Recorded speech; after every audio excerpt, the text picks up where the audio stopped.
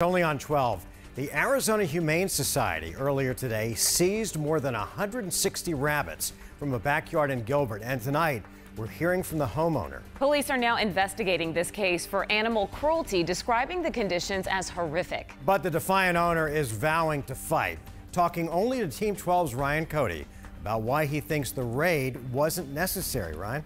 Well, he's not denying the amount of rabbits in his backyard, but does think it's ridiculous he's being called a hoarder, saying he's actually a breeder and sells rabbits not only as pets, but also for their meat.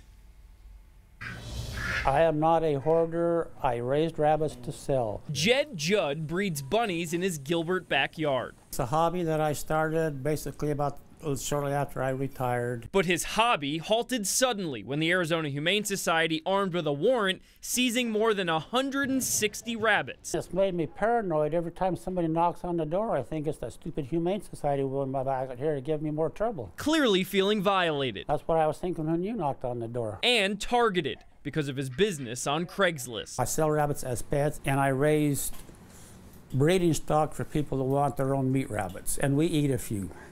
Had rabbit for dinner last night. The conditions that they were being housed in were beyond inhumane. Ruthie Jesus with the Arizona Humane Society inspecting Judd's backyard personally. They were kept in a very small area, very dark, very dimly lit.